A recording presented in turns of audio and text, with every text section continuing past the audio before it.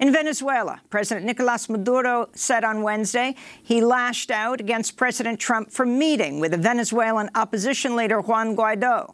Guaidó also attended Trump's State of the Union address Tuesday night, where Trump introduced him as the president of Venezuela.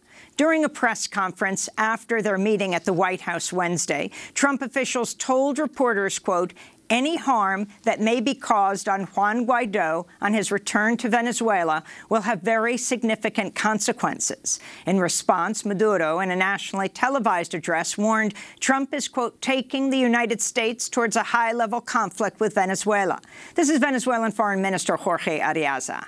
El gobernante estadounidense, en una delirante y arrogante alocución en la que parecía resucitar el ya caduco destino manifiesto, reiteró su desprecio por la paz, por el derecho internacional, por la vida y en particular su desprecio hacia la soberanía de Venezuela, contando con la vergonzosa complicidad de quienes se dedican a vender la patria a cambio de las humillantes migajas que les arroja su jefe, el señor Trump, dependiendo de su estado de ánimo.